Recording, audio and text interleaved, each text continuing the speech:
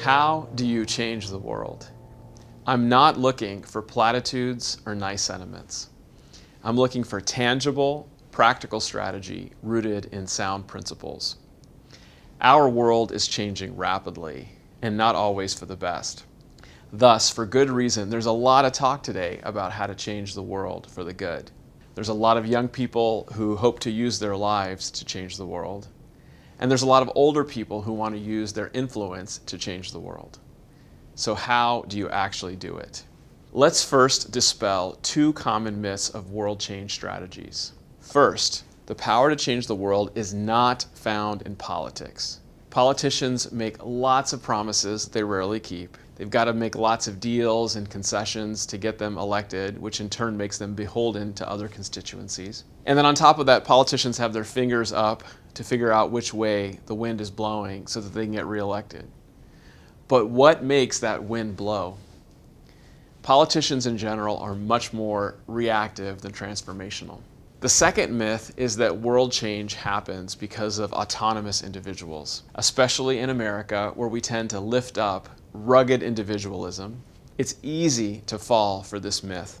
In his book, To Change the World, sociologist James Davison Hunter makes a compelling argument that the real power to change the world lies with institutions. Certain institutions have concentrated power to shape hearts, attitudes, and beliefs. Think of school systems, churches, Hollywood, social media, or the news. Certain institutions have concentrated power to affect how you spend your time. Think of professional sports leagues, for example. By the way, these leagues are for-profit businesses, and how many millions of hours that people spend watching those activities. Or how many young people dream of being like Michael Jordan or LeBron James, Ronaldo, Serena Williams. There's other institutions that have concentrated power to shape spending. Think of the people who make commercials. Think of all the online businesses like Amazon or brick and mortar places like shopping malls. It's difficult to overstate all of these forces. In fact, we're a little bit like fish that swim in water, but we can't tell you what water is because it's our only experience.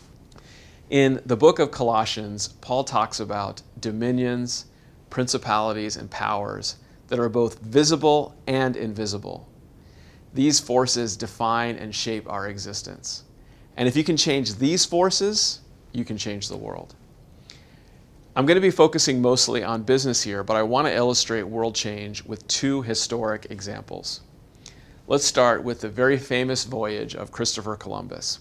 Most of us know he wanted to get to India, but this enterprise of transoceanic sailing was risky and expensive. You needed investors to supply the capital for such an endeavor. So Columbus traveled all around Europe looking for investors. He unsuccessfully went to France and England to procure these investors. After failing there, he eventually got support from Spanish investors. Make no mistake about it, this was very much a business proposition. Columbus took their capital, and in exchange for his labor, he arranged a contract where he personally would get 10% of future revenues from such expeditions, and he also got the option to invest in 1/8 of future commercial businesses that came from his explorations. Now, the rest of his voyage is history, but I want us to think for a moment about an alternative narrative. What if Columbus secured French investors? Central and South America today would be French-speaking and have a very different culture. What if Columbus secured British investors? Central and South America would be English-speaking and Protestant, not Catholic.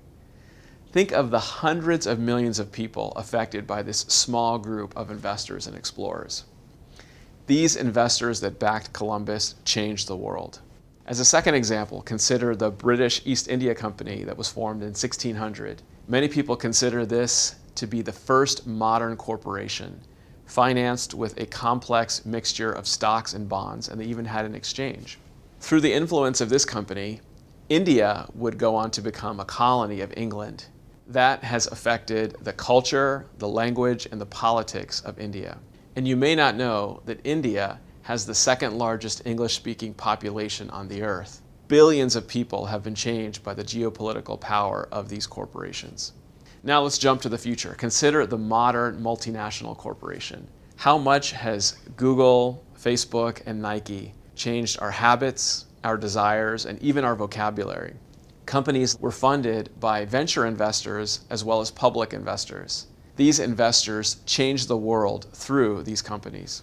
I want to change gears a little bit and talk a bit more about some of the ethics. The thesis that I'm going to lay out is very simple. By willfully becoming an owner of a company or an owner of a business, which is what investing is, you are sanctioning and benefiting from the company's activities and practices. This ownership confers an ethical responsibility to the investor for the activities and practices of the company. Investing has long been, however, divorced from this original and basic purpose, which is supplying capital to support businesses. Instead, most investors today are trying to profit from the market itself, rather than any productive and intrinsic value of the underlying companies. Basically, investing today has become about making money. The mantra is low-cost, low-fee products like ETFs, and investing has become commoditized and depersonalized. Frankly, most people don't even know what companies they own. Investors have forfeited the power to change the world using their hard-earned capital. To convince you of a more modern example of the positive power of investing, I want to share one last example of what can happen if we work together. Let's go to the year 1971. In 1971, Christians were having a growing concern for apartheid. If you don't know what apartheid is, it's an Afrikaans word that means separation.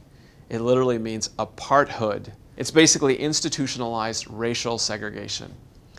Apartheid was practiced, of course, in South Africa, and the government had already ignored UN sanctions and embargoes.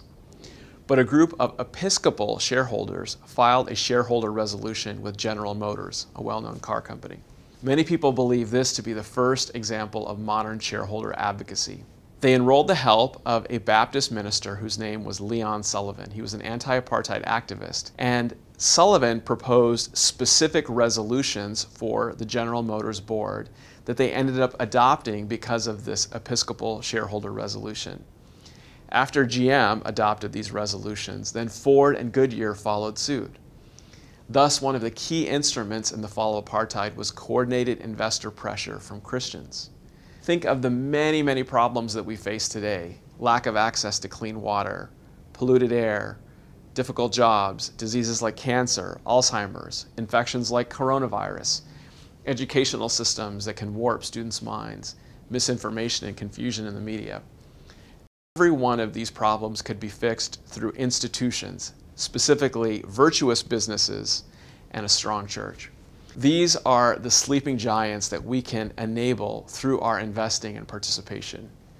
Right now, we need all of us to deploy our capital in positive ways to shape the world for the good using biblical principles that promote human flourishing. So let's use investing as a tool to positively change the world.